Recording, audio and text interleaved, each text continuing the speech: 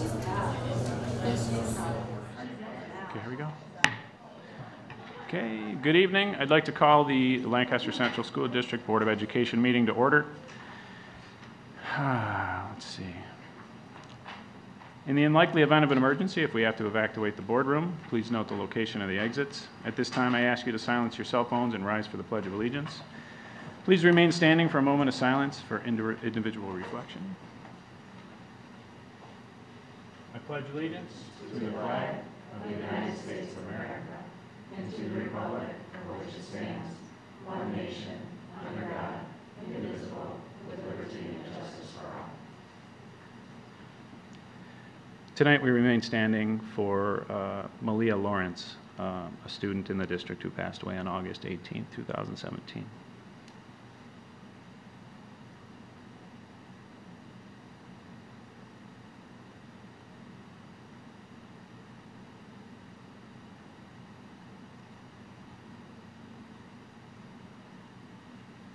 Thank you, everyone.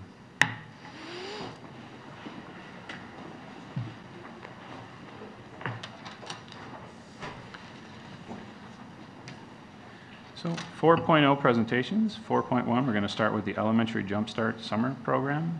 Mrs. Colleen Schaefer. Good evening, board, members of the community. Very quickly, my name's Andy Koof. I just want to provide a quick little introduction on behalf of myself and Karen Marchioli, who couldn't be here this evening. We have four individuals, but three here who have a couple of things in common. The first one is that Colleen Schaefer at the elementary level, Allison Smirk at the middle school, and Mike Candela at the high school were not in these positions last year, which we've had a good amount of continuity over the course of several years to meet the challenge and exceed the challenge. And I'm not going to get into it because it's going to speak for themselves, but they did a fantastic, fantastic job. Colleen, I know in talking to Karen, very fortunate to be able to have the summer school program in the K-6 level. Yesterday I was talking to a parent at Westwood Park who participated, not knowing that I was a district employee, and they raved about the program. Their young grandson is going into kindergarten at one of our elementary schools, and they couldn't be happier with the progress that he made in the short time the program was available to him. Allison Smirka and her team at and partly I'm doing this because I know that they're going to be modest and humble and deflect. The vision of the middle school summer program was very simple: get students enjoying and loving school again. And Allison, and you'll see in a few short moments, some of the things that they did, it's more of a summer camp. They were able to get the kids up and moving. The pictures are going to speak for themselves because these are students who have maybe not had the most success in school. They were loving it. They were smiling, enjoying it, and I don't want to steal any of her thunder, but it was fantastic. Mike Candela, who you'll meet in a few moments here, is fairly new to the district, but has hit the ground running. His attention to detail for the summer school program, absolutely fantastic. The students there, I must say, the strength that Mike possesses, or Mike's possessed, is the ability to meet students where they are, but also hold them to the highest of expectations. And the three of them, along with Melissa Martin, who's joined us from Iroquois for her internship hours this past summer, they did a fantastic job. So I'm going to sit down now and turn it over to them, but I would have been remiss if I didn't certainly introduce them and the fantastic job that they did. Thank you again to the board, because this is a unique opportunity that we have in Lancaster, and they have taken full advantage of it, as have our students. So thank you. Yes, hi. Like Andy said, I'm Colleen Schaefer. I'm the principal of the elementary program. And on behalf of all the principals this summer, we really sincerely want to thank the Board of Education, Dr. Valley. Thank you for giving us this opportunity, because we provided a great service for the students of our Lancaster School District. I also do have to go back to Andy and thank him and Karen Marchioli for letting us be your administrators this summer and giving us the support. Michelle Ziegler, thank you for helping us get our class list up and going on our eSchool. We would be in big trouble without you, so thank you very much. And of course then the district buildings, the principals at the district buildings, the custodians, the cleaners, for all their behind the scenes support. We appreciate that. So without further ado, Melissa's gonna click for me. I'm going to talk about the elementary summer school program. There we go.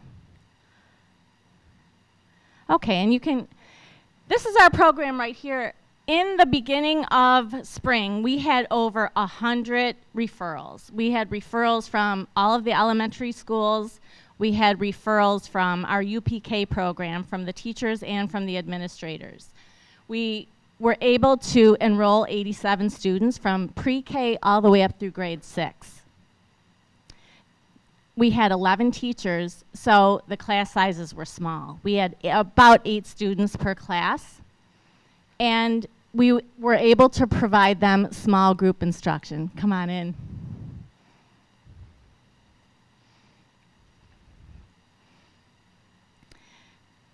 If you take a look at this screen right here, we have steadily increased our enrollment from 2012, when I was an intern, up until 2017. So we have 87 students going back from 75.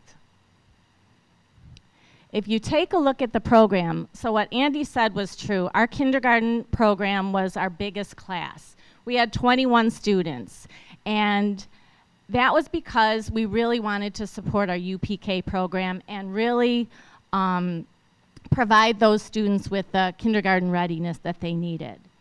And then, as you can see, we had full class lists all the way up till 6th grade. Our attendance rate for grades K through 6 was less than 90%, but I have to tell you that's because we allowed students who we knew were going to be on summer vacation. They asked us, they said, listen, we're going on summer vacation, but we really need this program. So we allowed those students to come to summer school. And I think that was a really good idea. Now, Melissa is going to talk to us about our project-based learning, because that is what our program was made of. Our emphasis was literacy, and she's going to talk to you about the project-based. Sure. Project-based learning is an opportunity for kids to study a topic or a problem in an in-depth way across many curricular areas. And they work in small groups to study and research about one topic in depth. Our program decided to focus on communities this summer. So the K-6 decided that they were going to do weather and communities and study different extreme weather. And our K-3 program studied communities like urban, suburban, rural, people in the community, places in the community. To support the project-based learning, both programs had speakers and field trips to come in. The 4 through 6 had the National Weather Service come in to talk to the students about weather and meteorology. And then we went to News Channel 2 and met Patrick Hammer, and he told us about meteorology, and we got to see the 11:30 broadcast of the news, which the kids were ecstatic about.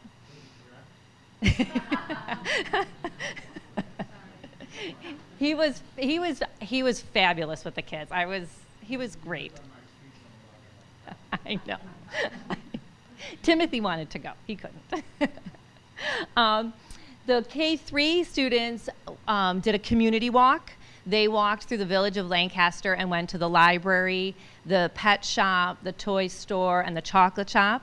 And then they had the Zoomobile and the fire company come and do presentations in the program. On the last, you want to fix me maybe? That's our community walk and the different places we went. On the last day of the summer school program, the kids presented their learning.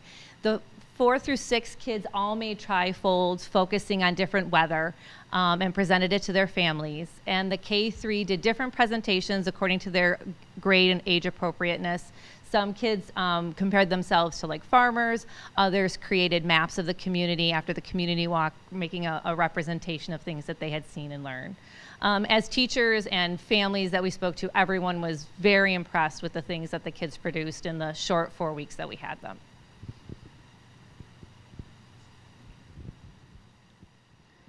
Hello, I'm Allison Smirka, and I ran the middle school program this year.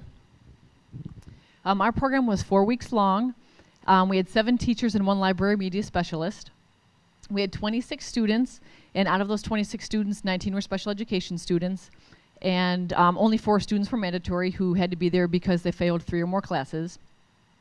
In addition to the regular LMS summer program, there was the math enrichment program, and there were 84 students registered for that with 1 teacher. And it was a little different than our program setup, but they had 2 different sessions per day for 4 weeks, and each week a new session began. So Mrs. Rita Gregory taught this for 8 different sessions throughout the 4-week program. And that was just for the incoming 7th grade students who would be taking the advanced math course this coming school year. The students in the regular LMS summer program participated in all 4 of their core classes, in addition to Lancaster Island, which is an online virtual world. They also participated in PE, which was a great addition to the program to get their energy out throughout the day. And then we also incorporated something new this year called Genius Hour, which I'll explain in just a moment. Similar to what Colleen said, we decided to do something new this year, project-based learning or inquiry-based learning. And at first, the teachers and I were very nervous. We really weren't sure what to expect. We'd never tried anything like this before. And after the first day, it was unbelievable to see how well it worked. The students were engaged. They were so excited. I can't tell you how many times the students said how fun the program was and how it wasn't a traditional sit-in-a-seat sort of classroom program. And the teachers liked it so much that since they did it on a smaller scale and were able to see how successful it was, they actually want to try it this school year in their own classroom. So we're very excited to see how that goes this school year. A lot of the students, here were some of the comments. At the end of the program, I gave the students a survey asking them kind of, what did you think about the projects? Because each class, the students had a different project to do. So you can see that they thought it was fun. They really enjoyed getting to choose a topic of their choice, and they liked the challenge of it as well. Here are just a few pictures of the students in action. The students and staff had PE that they participate against and have some competitions. And one of the most innovative projects that the students created throughout the program was this young man, Nick, who decided to research Spartans for social studies. So he created a clay model of a Spartan, including all the gear and everything like that. So it was a really neat project. And then the new class we incorporated this year was called Genius Hour. And if you're not familiar with it, it's kind of like a maker space, if you know what that is. But basically, the students had 1 hour per week where they could explore anything that they wanted to that was in addition to the projects that they worked on in class. So if something totally random, anything at all that interested them. These young men down here were creating a battery-powered car. This young man decided to create a recipe book on smoothies and made enough smoothies for all the kids and teachers and some visitors to test out as well. And then these girls, it was so cute. Mrs. Hovey was their social studies teacher, and she's pregnant, so they made her a surprise welcome baby banner for the baby's room. So they just came up with some really neat ideas all on their own with the help of Mrs. Hanners, who was the library media specialist. We also had the opportunity to take some field trips. We went to the Naval Park. Mr. Reno led a walk around Lancaster to learn about the history of Lancaster. And then we had young engineers come in and teach the students how to make spinning tops. And then they had competitions as to which top would spin the longest and the fastest. And then in addition to the content, these are some of the things the students said that they learned. They learned how to make new friends, how to work hard and try their best. And the incoming 7th graders learned their way around the school, which is obviously helpful for this coming school year to reduce their stress a bit. And here are some other skills over there, too, that they said they learned throughout the program. So you can see the inquiry-based model, the project-based model, isn't just where the students sit down and do projects and learn content. They learn other skills as well that they'll use throughout their life and throughout their academic career. So we're very appreciative of the opportunity to run this program, and a special thanks to the middle school building for having us, all the staff and the custodian staff who helped us constantly throughout the program. So we thank them very much.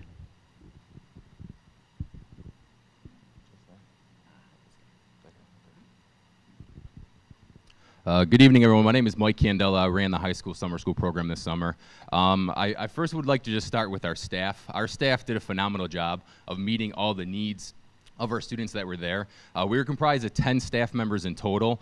We did have one teacher's aide. We did have a library media specialist, and then we had our nurse on staff too. So we were a full functioning, realistic, and fully comprehensive program that we were able to offer this summer. The overview, realistically, the high school program was really built on credit recovery. We had students that were there because for whatever reason, the school year didn't work for them, whether that was behaviorally, academically, and they just needed a second chance, a second opportunity to be successful. So that was our first goal. And our second goal was to be able to provide remediation 4 examinations throughout that time. We had students that were coming that were unsuccessful in June, and they came to us, and we tried to provide them with review classes in every content area to prep for those examinations.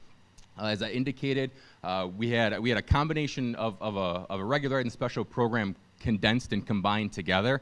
Many of our staff members were also certified in special education, so our students, depending on their needs, depending on what they required for graduation, depending on the courses they were unsuccessful in, we brought them in and they were able to take upwards to 3 courses while they were here with us. Students in general were on average in about two courses, but we had students who were just there for 1 course and the students all the way up there for 3 courses. We were 6 weeks long. In total, we were able to offer almost every academic core class that traditional high school offers, everything in English, everything in social studies, science, and math. Those were our course offerings. I won't labor you guys in looking at that, but the quantity of what we were able to offer with our 10 staff members was substantial. Our total enrollment, we had 120 students there, 123 students there for classes. And when I talked about the importance of a lot of our staff members having that dual certification for special education, because over and just about half of our students were there classified. We also had about 42 students that came in, we actually had 40 students that came in weekly for review classes. So our program, 6 weeks long, we serviced about 170 students each week for those 6 weeks. Our course enrollment by subject, there was a high quantity of math that we had enrolled this summer school program. That was essentially a product of course failures from this from the June at the end of the June program. So ultimately, that was what our enrollment looked like. For grade levels, we had a high 9th grade enrollment, which is very important. Obviously, students that start off 9th grade, they're unsuccessful, sometimes end up turning into non-completers, end up getting in trouble with credits. So close to 45% of our population was enrolled in our 9th grade courses. Our final numbers, which obviously the top one's the most important, but I'll get to that last. During our June examination, we administered 146 examinations that scored, proctored, scanned, everything that goes into a June Regent schedule condensed into 3 days. We had 186 courses that were awarded credit. And I think the thing that's substantial about this number in particular is the fact that I attended a SST meeting at the high school right at the end of June. And that SST meeting with the counselors and the administrators, they handed me a list and they said, Mike, here's about 330 courses that students did not retrieve credit in. We were able to get just over half of those back in August. It's a substantial number. As I was pulling the data, I really wanted to make sure to emphasize that. We also did have 13 students participate in an internship program. We had 2 different teachers that piloted different types of initiatives this year. We had 2 hybrid courses. One of those hybrid courses where students met online, but also met in the classroom was CEIP, which they were able to participate in their internship program, and also English in the regular ed program was online. And then finally, the reason we're here and the reason we offer the program is because our 4 graduates. And I would like to extend my congratulations to 3 out of the 4 that are here, Kenny, Kirsten, and Marina in the back. Thank you for coming. Thank you for finishing out your program. We enjoyed having you guys.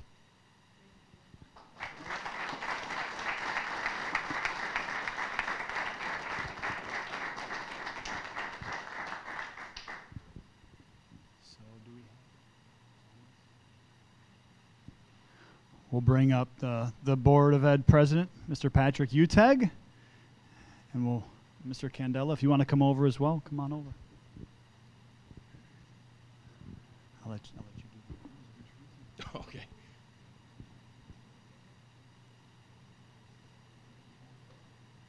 Ready, sir? All right. Kirsten, you can come up. This is Kirsten DePerno.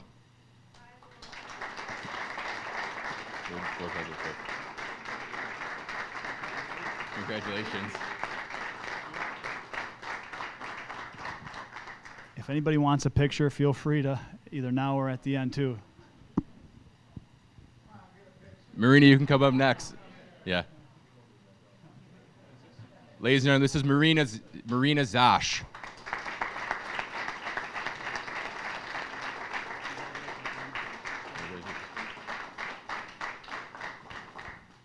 We did have Jalen here, but I think he got a little nervous, so unfortunately he won't be with us. But then I do want to introduce Kenny Pham that just came in.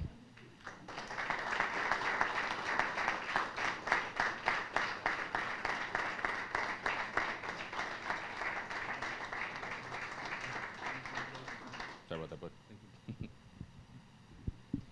Well, from that standpoint, once again, thank you to Colleen, Allison, Melissa, Mike. Fantastic job again. I will say at this point, if you do want any pictures, feel free to come up. Otherwise, you are certainly free to go.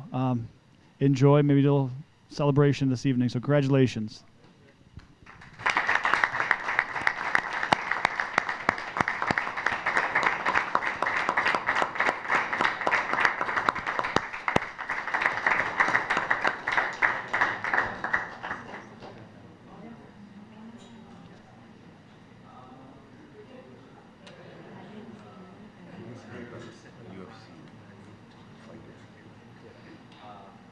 The last guy? Yeah. Okay, so before we continue on, I would like to repeat Dr. Kufel's thanks to, first of all, to the administrators that are here to present the occurrences and the progress over the summertime. We know that it's tough to come to school as a student. It's very tough to come as a teacher as well in the summertime. And by the pictures, it clearly shows that you've engaged these students, brought them back around to enjoying school. But it makes for a long year for them and for you. And I saw the pictures of the staff that cooperated. Many people do this multiple summers, almost every summer, and it's a very difficult thing for a teacher to do. But the most difficult thing, no matter what the context or what the circumstance that they come to summer school with, it's difficult to engage students and engage them effectively, and that's clearly what's done here. So I thank you for your time and your efforts, and I wish you well on the school year, and the same thing to all the teachers and nurses and aides and everyone who participated in this very worthwhile program. So thank you again.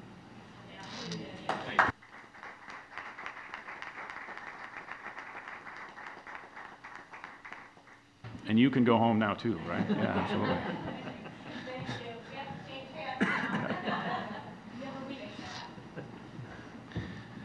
So 5.0 correspondence. We received an email from Mr. Robert Potosniak dated August 13, 2017. 6.0 approval of... Are we going to discuss this at all, or are we just mentioning it? Well, Mr. Potosniak's email had to do with the newly released veterans tax exemption from New York State.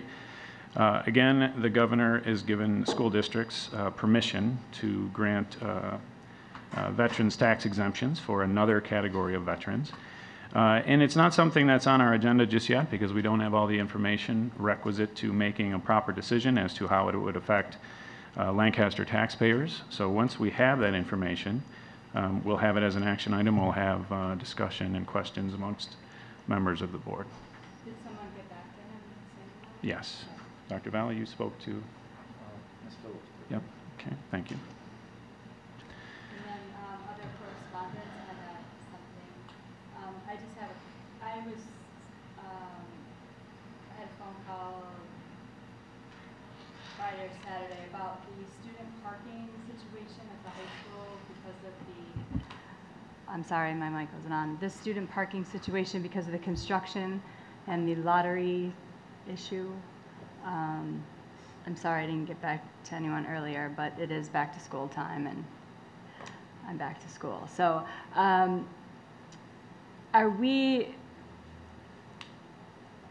can someone update me on like what's going on with that situation? I realize there's construction, we're short spots and it's a lottery and that kind of thing, but is there a system in place of those with early dismissals go first or seniors go first, or is there some kind of priority, or is it just luck of the draw? How does this work here?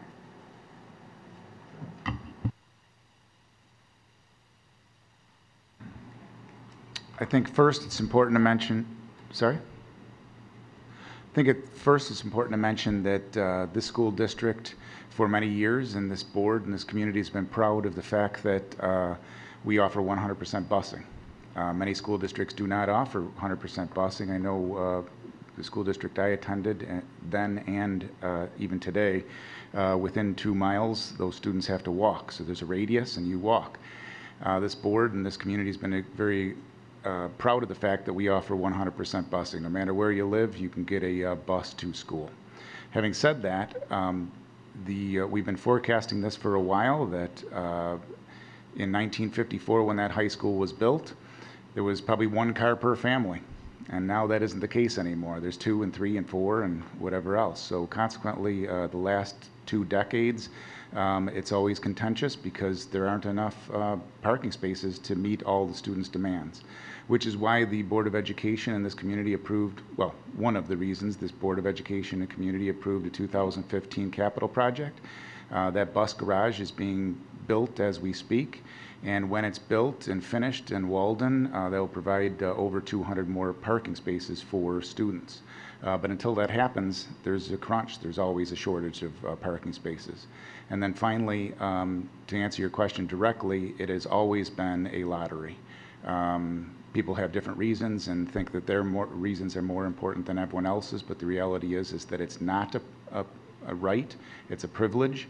Everyone enters into a lottery, and those people who are drawn from the lottery get the first choice, or get a parking space. And if they do not behave appropriately or whatever, they can lose that privilege, and they do along the way. So it's not by seniors. Seniors first, yes, it's always seniors first. And then it doesn't matter if you have an early dismissal or not. The busing that you mentioned that we are very fortunate to have doesn't help when you have an early dismissal. So that doesn't play into it. So it's just one mass lottery. One mass lottery to make it fair for everyone. So is there something that we can do because of the construction? Because we are losing spots. So we already have a problem. Now we have a bigger problem because of the construction. So is there something that we can do temporarily to solve this issue for kids? There are only so many spots, and I'm talking like the street. Can we do something where they don't get those cars on the street? Or is that a problem for buses? Or is there like in the back? Or is there something we're not looking at that we can temporarily do because of the construction? we have looked at absolutely everything. We will continue to look at things. Like I've talked to numerous people today on this topic. I've told them the same thing I'm telling you, which is the big thing will be when people and students and faculty and staff come back. We might have a situation where 2 faculty members are now carpooling and we have an extra spot. Great. We may have situations that arise, but as far as we have exhausted every single opportunity right now to give out the parking spaces. So there are not 29 spots that exist that we are able to find. So to answer your question directly on that's the town. That was the town making the decision to place those things. We don't have any authority over the streets or the signage on those streets. I was here for that one too. That was about 12 years ago, and that was because students were going on that property, and the residents of those streets, Impala, etc., went to the town and requested that those signs be placed there because students weren't behaving appropriately, or they were littering, or those kind of things. So I think that they burnt that bridge 12 years ago for the students that exist right now. But that is not in our authority or my authority as superintendent to change the signage or to go in that direction. I'm sure that would be met with some resistance from those homeowners and taxpayers.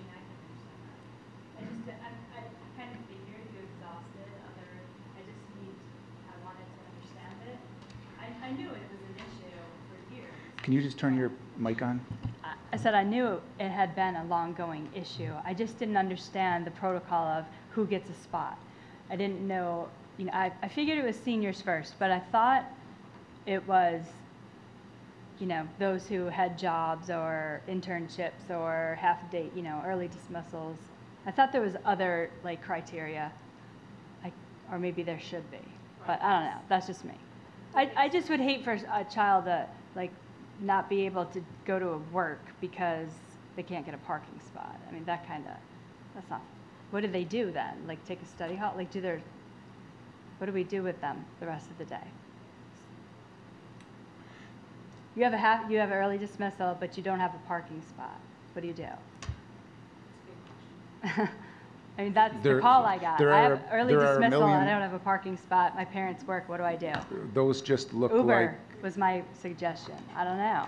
I don't know what to tell this child. Like, I seriously, that's why I'm here. I know another issue was the sports equipment. want to turn on your mic?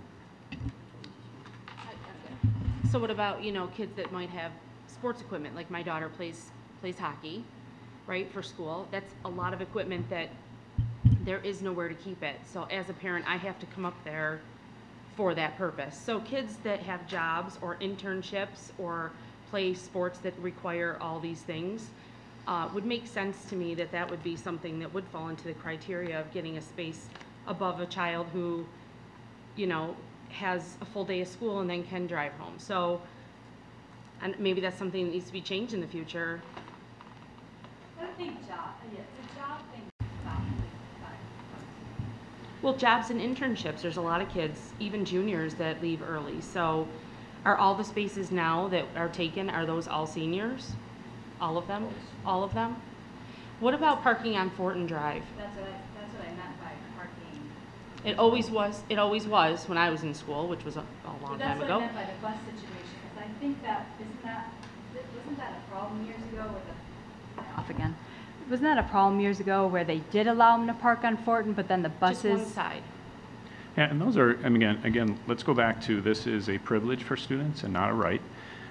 First of all, the Department of Transportation handles all of the street parking, so those avenues really have to be taken up with the town or other bodies other than the school board.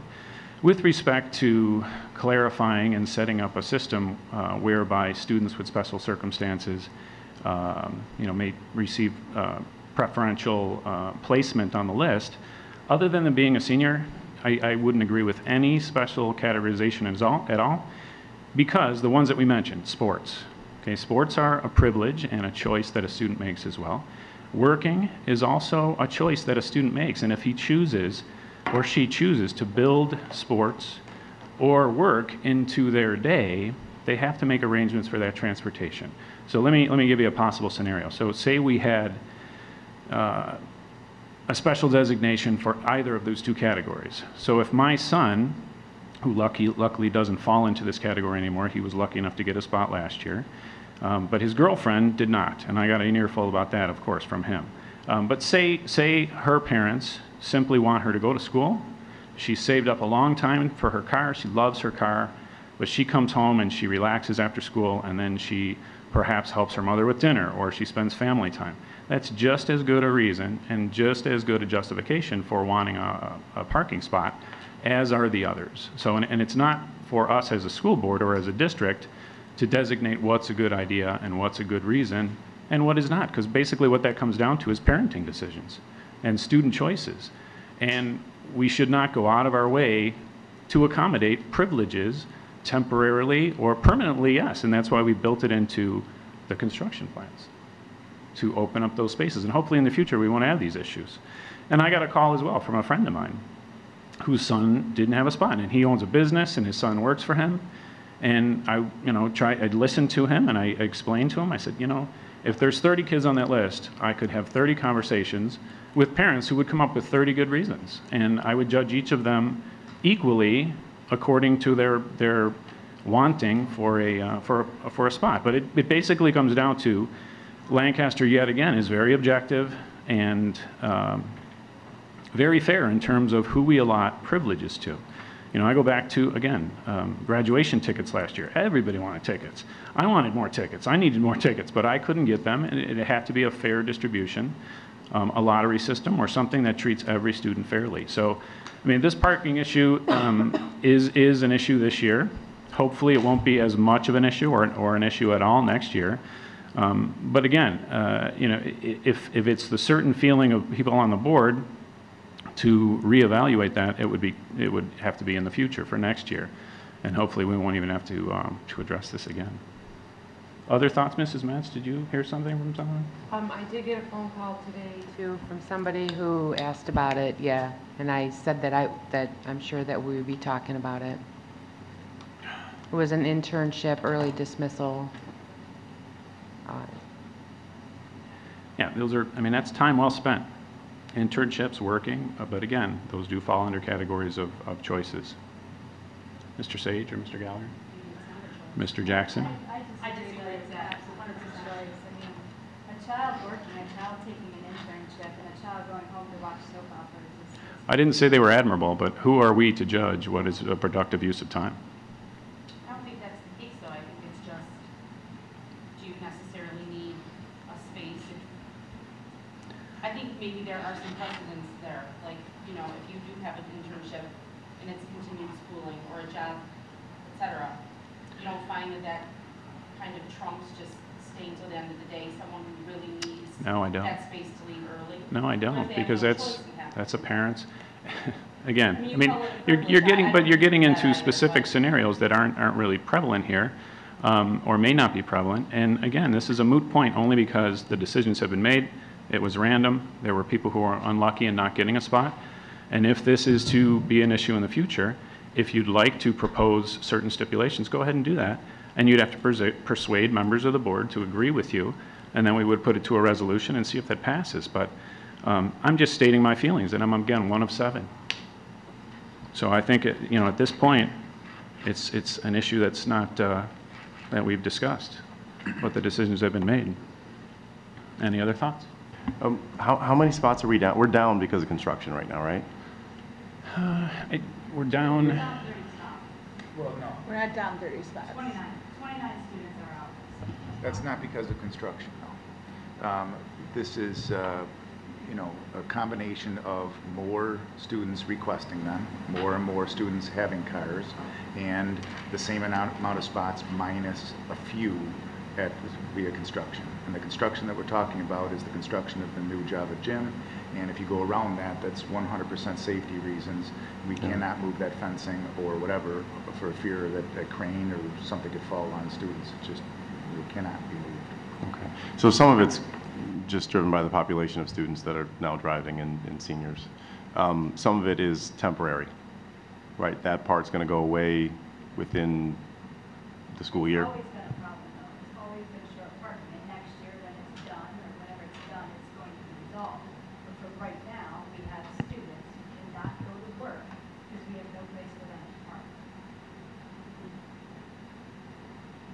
So I had a child today, or this weekend, who has to give notice for his job because he cannot get to work. Because we cannot give him a parking spot. And yeah, and I understand that. Well, but where? There's no. You have to walk. So There may, aren't any streets. so here's the thing. We can't. We're not going to solve that right now. We can't rule by exception either, right? I can find 15 reasons why I think something's more important than the other 2. So I don't know that we're going to solve it right now. It warrants a discussion. We need to probably have it, but I don't think we're going to solve that right now. I can come up with personal reasons why we could do one thing or the other, but I don't think we're going to solve that right now. No, I didn't expect to solve it. I'm just saying, I think it's worth a discussion of what we can do in the future to, obviously, we start school next week. We're not going to solve this now, but. Okay, did anyone else I have receive? one other thought. Is there any chance that these kids can park on the lawn? We do it for events, we do it for all sorts of sports. There's nothing right at that curb, that little stretch. Is there a reason why? You'd be talking about opening up 30 spaces. We'd have to have 30 children parking on the lawn. Just from the entrance? It's not realistic when we talk about snow removal, the plows that go by there. It would just never work. I mean, the plow would go by there, could potentially hit cars. It could blockade them in. We don't have snow removal in between the cars or anything like that. Additionally, you know, we have October storms and November storms and those kind of things. And we have done everything we possibly can to try to exclude people from parking on the lawns because it costs the school district thousands and thousands and thousands of dollars when cars go on the lawn during, you know, fall and spring, and then the divots in the lawn, and then they have to be repaired by our buildings and grounds, which you know is, you know, lightly manned. But it happens at every event. Another thought, just brainstorming, is there a situation where the church would be willing to give us 29 spots during the day Is that something that we could look into? All they'd have to do is cross the street. It's spots they're not really utilizing during the week. Is it something we could look into to see if they'd be willing to? I'd say that that would be a viable option for those 29 individuals to go and talk to the church. But the school district should not be, for insurance reasons and other things. So they wouldn't be liable, but maybe it's a place to park. Yeah, they weren't amenable to that in the past for when we tried to make agreements with them for like different. I mean, it's worth a shot. I mean, if they're willing to let the kids park there during the week when they have an early dismissal, it could be an option. And they can go and approach them. Can rally that up. Individually, I'll be right. responsible for any. That's Right, that's obviously a great this- idea. right. That's what I was looking for. Additionally, people in the community on whatever could allow students to park in their driveways and they could walk to school. I mean, there are things that they can do at this point to solicit help and whatever. But I don't think the school district, because we've already tried with your first suggestion, which was a good one, but we've already tried and I don't think that's going to happen.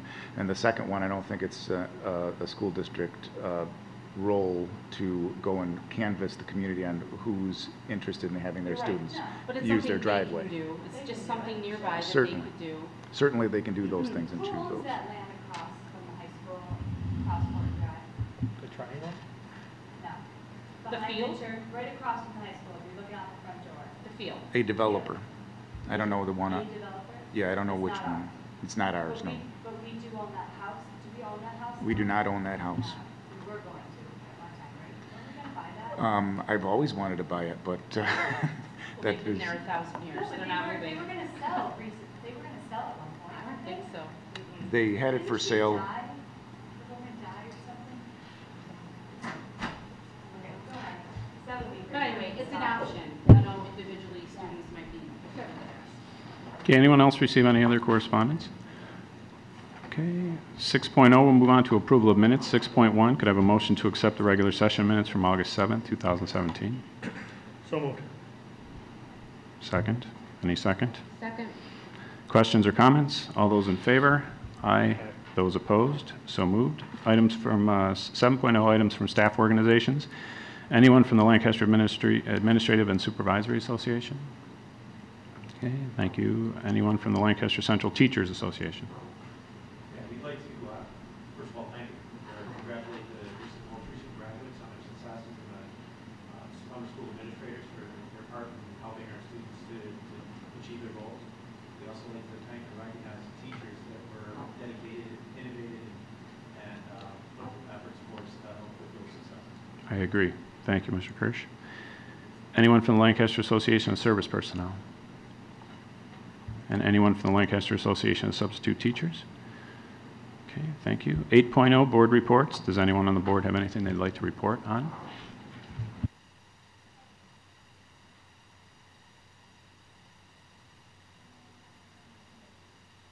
Thank you. Oh, sorry. Just a couple things. If you haven't seen the Carnival Kids lately, you need to.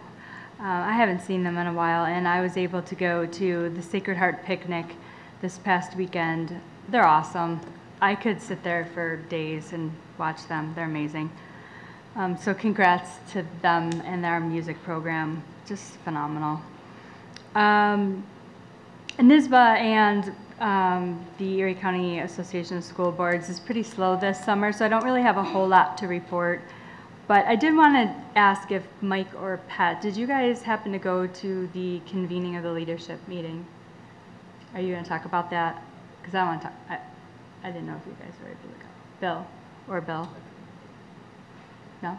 But we do all get the information that you get on that meeting, so I hate for you to duplicate information. Are you doing it for the people in the community or No, for us? I didn't get any info. I'm asking if you went because I wanted to know what happened. It was only for presidents, vice presidents, and superintendents. It was 8:24. I was out of town. You didn't go either? Oh, you guys could have. All right, I would have went. If I didn't know that you guys couldn't go. I would have went to it. I was just wondering what happened. It was that speaker was pretty good. I wanted to see if you guys we're able to hear it. Let's see, that's it. I think that's all I have, actually. For board reports, that's all I have. Anyone else have anything they'd like to report on? Just very simply, I'd like to say I've been driving through the campus every day for the last couple of weeks, dropping my daughter off at volleyball, but seeing a lot of activity that is aligned with returning to school. All the teams are out and practicing. We've had some nice weather as of late. And then most importantly, the construction is moving along, and we're having our normal hiccups, but progress continues to be made. As all of you know, one capital project finished, and then we started another, continually improving the district and the school grounds. Dr. Valley and I have been in regular contact regarding enrollment numbers and the spikes here and there. Nothing out of the ordinary. Everything is going according to plan, and we look forward to another great start to the school year. It seems as though we were just here last year, and I was complaining about emptying the dishwasher and wanting to return to school, but I always like to return to the structure, and when I see children who are going back to school, I ask them, are you ready for school? And they're always giving me a face, but it's all where all their friends are and all the activity is, and I look forward to the fall sports season, as well as all the activities aligned with the return to school and then open houses, and so activity is bustling, and we're looking forward to another great school year. 9.0, Superintendent's Administrative Report, Dr. Valley. I had 4 things. I'm down to 2. Construction was mentioned, and we are firing all cylinders and will be open for school. We have 0 problems at this point. It won't be pristine, but we will be open and good. We were most concerned about Hillview, obviously. There were people driving by and saying, oh boy, you know, this isn't going to be open, but we were assured that it will be, and it will be. So there's a schedule of teachers getting into the classrooms and construction leaving, and support staff going in and cleaning, and that's in progress and in play. And we're really happy and appreciative of Joe Armini and everyone involved in that, doing a great job. Today was new teacher orientation, where 32 new teachers joined our faculty, and that was exciting. It was I had opening comments this morning, first thing in the morning, and then I cooked hot dogs. And shared some time with people eating lunch. That was nice to do, and I think it went very well. Thank you to Dr. Perini and Kufel and Michelle Ziegler and Karen Marchioli, and if I'm forgetting anyone, I apologize. Sandy Camerata and John Armstrong and everyone putting that together did a great job, and it was a nice day, and tomorrow will be day 2. We will go on a bus tour first thing in the morning, and they will continue some of their activities in the afternoon. And then Wednesday and Thursday, faculty and staff return, and we look forward to everyone coming back and dusting off their books and their pencils and their desks and getting back to work. So we expect a good opening to school, and we'll report on the opening and how everything went at our next board meeting. Thank you very much. Okay, thank you, Dr. Valley. Moving on to old business, 10.0. Does anyone from the board have any old business they'd like to bring up? I do. At the last meeting, we tabled our old business because we had a couple of board members missing. So this is very old business now because of that. But I wanted to discuss our board policy. I got the number here for you. I believe it's 1320. And it is the way I want to, I'm not exactly sure how we go about it. I know we're not going to do it tonight, but I think it needs to be put on the books. 1320 it is. And it is how we go about electing the officers of this board. I sent an email to the board on July 14th. I believe you all received it. And if you didn't, I have copies for you.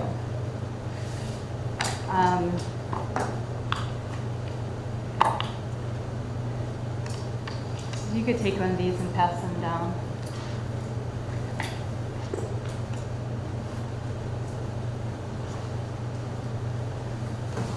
So currently, when we look to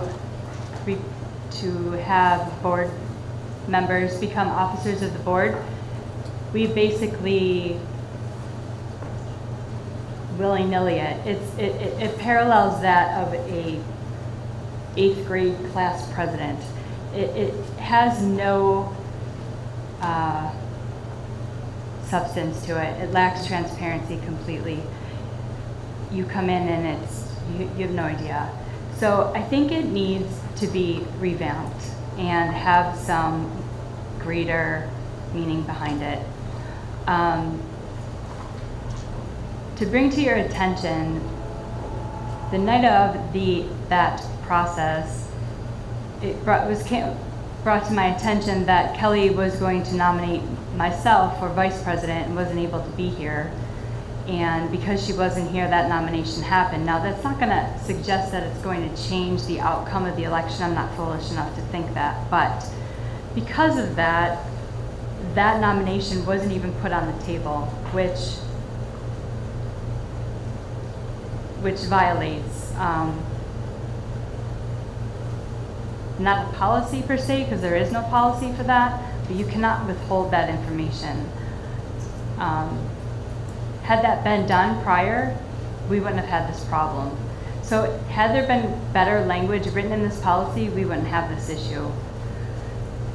I don't know how we go about changing the wording of this, but if you look at 1320, which is in that packet for you, you can see there's no clear rules on how we go about. We just nominate somebody. I pick whoever. There's no professionalism in this whatsoever. So, just to be clear, what do you think should have happened, Mrs. Christopher? Well, when Kelly couldn't make it and asked you to nominate on her behalf, and you said we don't do it by proxy, that was you took it upon yourself to withhold that information from the rest of the board, which then only your nomination was put on the table. So are you saying a position should be put in place whereas people are made to advocate for others in their absence? No. So what I'm saying is, if, for example, Mr. Sage is the one who nominated you, if Mr. Sage wasn't able to make the meeting, he would have then called Mr. Gallagher and said, I'm not able to make the meeting. Could you nominate Pat for me, because I'm not going to be able to be there? He would have done so. That's exactly what Kelly did. But I'll put it to you that that's not exactly what happened. The responsibility of the board president, of those at the meeting, is to make sure all that information is available to participants in the board. Right. And by information, I mean that all the board members present need to know that they can nominate whomever they'd like. And I think you won't disagree with me that everyone understood that. They can nominate whomever they'd like. They can nominate Mrs. Matz, myself, you, Mrs. Dubchinsky. Do you agree with that? Yes. That they knew that. Okay, so that's all they need to know. The fact that Mrs. Dubchinsky was not going to be here and wanted me to speak on her behalf. I'm a board member and I have one say, and the scenario that you brought up where Mr. Sage would call Mr. Gallagher or vice versa, the trust would have to be there and the agreement in the advocacy would have to be there. So you brought those two up because they have a very good professional relationship. I'm sure they trust and respect one another. So therefore, they may be able to persuade one another to agree with that nomination and the reasoning behind it. What was lacking in Mrs. Dubchinsky informing me via text, an hour before that she wanted to nominate you, I was already nominating Mr. Gallagher, and for the reasons that I do trust and respect him. So it is not my responsibility to advocate on her behalf or to speak her words if she's not here. Granted, she was excused from the meeting, but that does not give anyone on this board the right to dictate to another member of the board to do their bidding and speak on their behalf. It would be the same thing as if I wanted to propose a resolution and I looked at my calendar, I wasn't going to be here. I would have to go to Mr. Gallagher or Mr. Sage or anyone on the board, and I would have to convince them through my reasoning and logic that I have a good idea. And then they could do that. They would say, okay, I'll take that upon myself. Absent that trust, respect, and agreement in logic and reasoning, No one on this board is responsible for doing anything. Okay, but That that you being said. said though, as your duty as board president, it's different. So if you look in the packet that I gave you, and if you look to. Can you speak If you to a look- specific? Sure, I'm flipping the page. This, by the way, was in the, all this information could be found in the new member orientation manual that was applied to us from the superintendent's office. So if you look on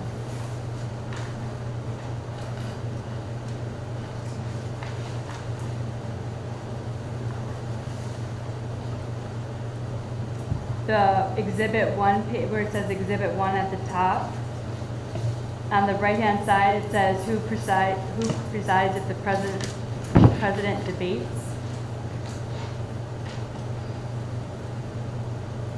It says because it gives one side an unfair advantage if the presiding officer actively advocates his position, presiding officer should designate another board member to assume the presiding role if the chairman chooses to become actively engaged in debate. So you can take a look at this, but the bottom line is this, Pat. When you decided that you were going to withhold that information and only put your nomination up, you violated.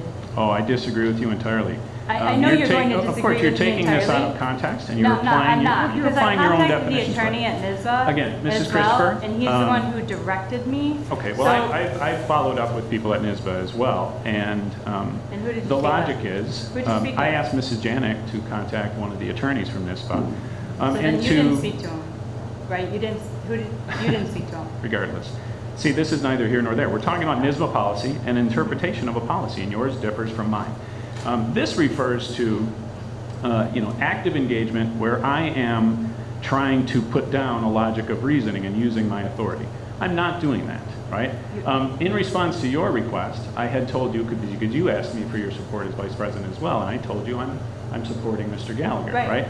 Okay, so the point more is about advocacy rather than sharing of information and really of taking sides. Not your position. Mrs. Christopher, rather than looking at the context and the definition of our policy specifically, you mentioned that you weren't foolish enough to think that the outcome would have become different. Is that correct? Correct. Okay, so perhaps it's incumbent upon you to form relationships with board members and earn trust and respect, and perhaps they will It's look. not They will about then that. look at you It's not about within that. a different light, and perhaps promote you to the leadership position that you desire. It's not about that. Okay. We Well, know, if it's you not, know that, and I know that as well, Pat, Okay. that it's very much a divided board that's going to stick together the way it has been. I've proven myself the past 2 years, every okay. single meeting. To whom though? Again, To we're this entire board. okay, but Let we're me- a set let me finish number my board, thought. and each Let me person finish has my their thought. say, Mrs. Let me Christopher. finish my thought. Okay. As well as the option of that she could have called you, she also has the option to call in her nomination. That was never given to her. Oh, no, we would all, there's other parameters regarding a board member attending via Skype. You would have to post that. Your location would have to be made available. Not And according people, to this, but- people would have to be, It's right in the manual that we were given, right here.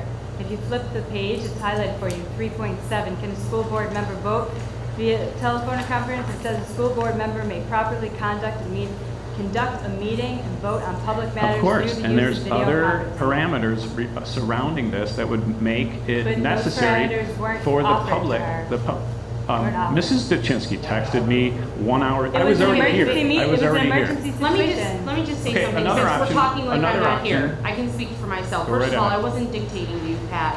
I had an emergency beyond my control. My basement flooded. And it wasn't so much that my basement flooded, down to the last hour, was that I was bailing water, a sweaty mess, couldn't take a shower in my own home. Okay, but the Listen, circumstances are unnecessary. Please stop too. interrupting, okay? Sure. Here's the thing, it might have been an hour before the meeting. You didn't text me back until 10 minutes before the meeting, and you said we don't do things by proxy, which is And we kind don't. of, the same thing you did was taking it upon yourself. All I asked you to do was please read my statement. I wasn't trying to vote. I knew I couldn't do that, but clearly I was wrong because here says I could. Now, if you knew this, why didn't you offer it to me? That's all I'm saying. I didn't even know, but you could have said, as the board president, being on the board, you know, double the time that I have, you could have said there are other ways, you can still do this, you could call in or whatever the case is. I wasn't dictating But you anything can't do that. to you. There are not other ways at that And juncture. being an hour before, that's something Sure, that was out of an my hour. control. Okay, and I I had talked understand to that, Mrs. and Janet you twice were that day. excused from the meeting for that day. Correct. But that does not mean that people have to do your bidding when you're not here. You were excused from the meeting. You wanted to advocate for Mrs. Christopher. You couldn't You read a asked me simple to do that. two-sentence Mrs. statement? Dubchinsky, well, it goes back to a trusting relationship. Do you and I, So have because you we earned don't my agree all trust the or time, respect? you won't read it That- because we're not best but friends? if Is that you what you're come, saying? if you come to me Doesn't and make sense ask to me me. to advocate for Mrs. Christopher on your behalf, and I don't agree with We that don't have, advocacy. she's not asking you to okay? advocate, she's asking you to just say. Okay, well, we have a she's asking difference you of to- opinion to in terms say of to the board, interpretation of the information. Listen, Mrs. Dubchinsky can't be here tonight, but this was her intention, I want you to know her intention. This is my intention as pet UTAG, this is who I'm gonna nominate, but Mrs. Dubchinsky reached out to me because of emergency situation, this is her intention. That's all she has you to do. Okay, but- She's not asking you to, I didn't ask to support Well, me from you. perhaps having this expectant nature where you expect me to do things. As board president, you do As board expect that. president, right, So okay, what, well, I so had- what it boiled down to was Okay, you Mrs. took Christopher your and Mrs. nomination and put Dubchinsky, it out this is there not to vote. productive. And you took the other There is no nomination breaking and of the shoved rules it that's under happened the here. table. This is So more to you're do only with person, was the conflict. only It person has on the nothing to table. do with the Lancaster School No, District. it absolutely Dr. does. Gallagher, would you like It to absolutely does. elaborate on the law? It's And- not being transparent. Okay, It that's is your not being opinion. transparent. That's your opinion. No, it's not. It's plain as a nose on your face. You had a nomination out there that the other board members did not know what could have been on the table because you chose not to share that information. Is there a reason you didn't advocate for yourself? You were sitting right I there. cannot nominate myself. But you could ask people to nominate you, I right? can Can't ask you? people to And why nominate. didn't you do that? Isn't it incumbent upon you to advocate for yourself as I well? can ask someone to nominate. Sure you can. You could have done it before the meeting. You could have done it during the meeting. Of course you can. I didn't even know she was going to do it that night. We talked about it a month before, and when I asked for your support, and you did that via text message, which is included in this packet of information, I was just gonna ditch the whole thing. It wasn't until after the meeting that I found out. So wouldn't it So I had- wouldn't it have been a if good you idea also to call other board If you also members? remember, I had a raging fever that night. Do you remember that? I do So not. I had no idea she was even gonna nominate me until the meeting was over. And this is, but you could have contacted other board members as well prior to So I that. didn't know contacted you, until it it was didn't over. help me, right? So you stop there. So if I don't do what Who you else want, did I then- call? We I didn't called know Mrs. you- Janet Yes, twice. call Mr. Sage, call Mr. Gallagher. call But Mr. we didn't know you didn't do it until the meeting was over. I didn't even know about this. Again, Mrs. Christopher, you have plenty of opportunity to advocate for yourself. You have Just plenty of not gonna admit you're opportunity wrong. to. Just I'm not gonna admit you're well, wrong. Own it, that's Dad. not. Just own it. Okay, we're gonna You move on. withheld information. We're gonna move on to other business. Okay. Does anyone else have any other old business? Well, the rest of the board members, you have all the information. Just review it for yourself. It's black and white, text messages, emails, and Thank you, Mrs. Christopher. documentation The results, highlighted the in the report. results were that I am again the board president. Mr. Sage is the vice president. And, you know, this is your last year of a 3-year term. Perhaps it would be, you know, best spent building the rapport and the credibility of Mr. Gallagher and myself. And I think, again, you know, you like to pose questions to us as to, did you go to this meeting, did you go to that meeting? And you also tell us all the meetings you've gone to. Please don't make the mistake of mistaking activity Well, for as a achievement or responsible for board credibility. member, that's what you do. So, I wanted to know if you okay, missed so that perhaps, meeting but because I wanted but that to know does what not happened. earn you the credibility to what demand that does? you have a leadership role. So what does? Over That's- the last 2 years, I'm just saying for her, like, that's a ridiculous statement to make. Patrick, that's your- I let's asked you move if you on. went to Thank- that meeting thank this you. evening because I 11.0, truly we're gonna wanted move to on. know what Thank you very happened much. at that meeting. 11.0 new business. 11.1 personnel items. 11.1.1, could I have a motion to accept the personnel changes as written? So moved. Any questions or comments? All those in favor? Those opposed? So moved. 11.2 education items. 11.2.1, could I have a motion to accept the Committee on Special Education's report? So moved. Any questions or comments? All those in favor? Those opposed? So moved. 11.2.2, could I have a motion to accept the Committee on Preschool Special Education's report? So moved. Second. Any questions or comments? All those in favor? Aye. Those opposed? So moved. 12.0 business and financial items. 12.1, could I have a motion to accept the financial items as written? Any questions or comments? All those in favor? Those opposed? So moved. 12.2, surplus textbooks. Can I have a motion to accept that report? Any questions or comments? All those in favor? Those opposed? So moved. 12.3, the surplus equipment report. We continue to make tremendous strides in getting rid of old equipment and selling it to the highest bidder as well. So that was some good news. Any questions on that report? Or could I have a motion to accept that report? Any questions or comments? All those in favor? Those opposed? So moved. 12.4, surplus buses. Could I have a motion to accept that inventory? Any questions or comments? All those in favor? Those opposed? So moved. 12.5, could I have a motion to accept the contract for the UPK agreement with Carousel Nursery School? Any questions or comments? All those in favor? Those opposed? So moved. 12.6, could I have a motion to accept the contract with People Home Health Care Services? Any questions or comments? All those in favor? Those opposed? So moved. 12.7, could I have a motion to accept the contract between the district and the town of Lancaster? Any questions or comments? All those in favor? Those opposed? So moved. 12.8, could I have a motion to accept the contract with Deaf Access Services? Any questions or comments? All those in favor? Those opposed? So moved. 12.9, could I have a motion to accept the contract with the District and Service Bridges Incorporated? Any questions or comments? All those in favor? Those opposed? So moved. 12.10, could I have a motion to accept the contract with International Institute of Buffalo? Any questions or comments? All those in favor? Aye. Those opposed? So moved. Could I have 12.11, could I have a motion to accept the contract between the district and Canisius College Institute for Autism Research? Any questions or comments? All those in favor? Those opposed? So moved. 12.12 is a bid award for Phase 6C. Could I have a motion to accept the award? Any questions or comments? All those in favor? Those opposed? So moved. 12.13, could I have a motion to accept the bid award for printing? Any questions or comments? All those in favor? Those opposed? So moved. 12.14, a contract with Nictor Construction Incorporated. Any questions or comments? All those in favor? Those opposed? So moved. 12.15 is a bond issue change order. Could I have a motion to accept that? Any questions or comments? All those in favor? Those opposed? So moved. 12.16 is a partial payment real property taxes report. Could I have a motion to accept that? Any questions or comments? All those in favor? Those opposed? So moved. 12.17, an indemnification resolution. Could I have a motion to accept that resolution? Any second? Any questions or comments? All those in favor? Aye. Those opposed? So moved. And then 12.18, we have a reserve work session date. Do we have that date, Dr. Ballard? Yes. 23rd at 6 p.m. Everyone, please check your calendars. That's for information only, and we'll approve that at a future meeting. We're going to try to nail it down. We nail it, yeah. Can we nail it down this evening?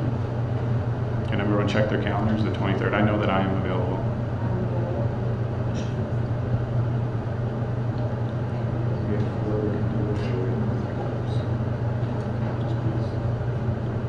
Is anyone not able to nail down that date for tonight? 23rd.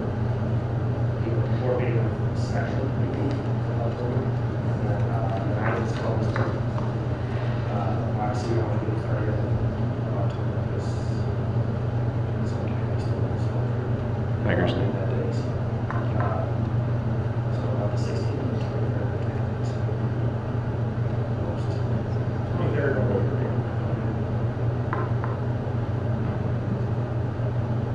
Mrs. Matthews said yes. Mrs. Christopher? Mrs. Dubchinsky? Mr. Jackson? Okay, everybody's good. Thank you. Do we need to pass that? Do we need to vote? Okay, we're good. Okay, 13.0 public hearing. Welcome to all who have come to observe this meeting this evening. This is a time set aside for public hearing, a time when we invite members of our community to share ideas and concerns with us. We welcome this opportunity to hear from you. Each person is given up to 5 minutes in which to address the board. This is a meeting held in public rather than a public meeting, which means we will not be engaging in a dialogue with members of the community this evening. Rest assured we are listening carefully and we take seriously what you have to say. I would like to ask you to demonstrate respect for us and for one another by speaking to the issues, giving us ideas, and sharing your opinions, but not engaging in any personal attack. This policy will be strictly enforced, and anyone violating the policy will be barred from addressing the board in the future. Thank you for your cooperation. The only one signed up tonight is Mrs. Wendy Bicknell. Mrs. Bicknell.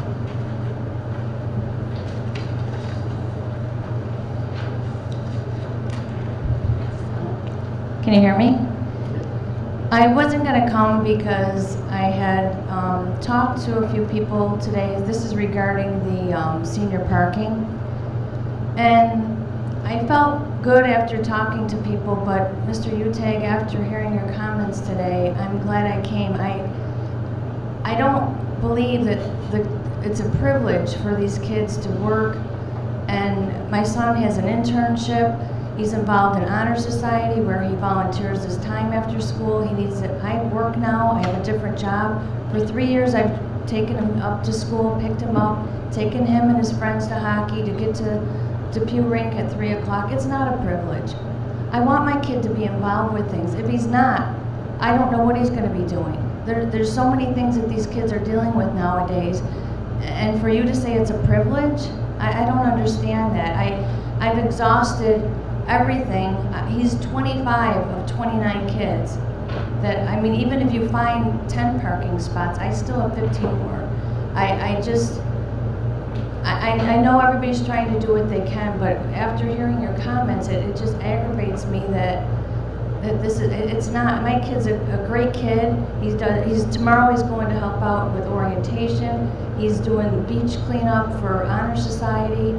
He's an AP student, and I totally disagree. I feel bad that it's come to this. I know Mr. Marchioli promised these kids are going to have a good senior year. As far as my son, I know it's not the end of the world. There's other things that are going on. It's not the end of the world, but to him it is. It's a big deal. I've called the church. I haven't heard back from them. I'll get concrete. I'll get stone. I don't know. I said I would do anything to get these kids something, but I haven't been to a board meeting, and after watching what has been going on, things have not changed. People need to get along and work together. I don't know how Kelly and Brenda, I couldn't do what they do. I really couldn't. Nobody gets, you still don't get along. I have better things to do than come and see people just fight and argue here.